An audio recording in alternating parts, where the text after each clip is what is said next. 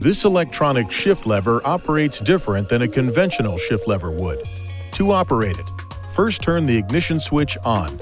Then press the electronic shift lever button and move the shift lever from the P park position.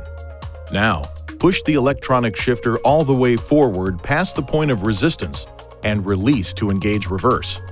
Pull the electronic shifter all the way back past the point of resistance and release to engage drive. If you wish the vehicle to be in neutral, push the electronic shifter slightly forward or pull it slightly backward until you feel resistance, and then release it. To put the vehicle in park, press the park button after the vehicle is completely stopped. Pressing the park button places the transmission into park, but does not apply the parking brake. In addition to placing the transmission in park, always apply the electric parking brake.